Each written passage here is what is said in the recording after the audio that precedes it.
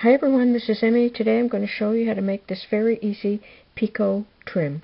So let's get started. You can use any size yarn and any size hook. Today I used a 4.5mm crochet hook and Red Heart Boutique Unforgettable. To make this trim, you're going to start with a chain as long as you need. So I'm just going to go ahead and make a chain. And now you're just going to make a double crochet in each stitch across the row. So to begin, I'm going to skip the first 2 stitches and I'm going to make my first double crochet in that stitch.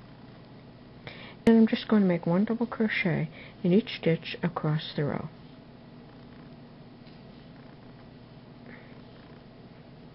So I'm going to go ahead and do that. Okay, I've gone ahead and made a double crochet in each stitch across the row. At the end of the row, you're going to chain 2 and turn. And now I'm going to skip 2 stitches, and then I'm going to make, in this double crochet, I'm going to make 2 double crochet, 1, 2. Now I'm going to chain 3, 1, 2, 3, and then I'm just going to slip stitch in the top of the last double crochet. And I'm going to make 2 more double crochet, 1 and 2. So there's your first little picot stitch. Now I'm going to skip 3 stitches, and in the 4th stitch I'm going to do the same thing. 2 double crochet, 1, 2, chain 3, 1, 2, 3, slip stitch in the top of the double crochet, 2 more double crochet stitches in that same stitch,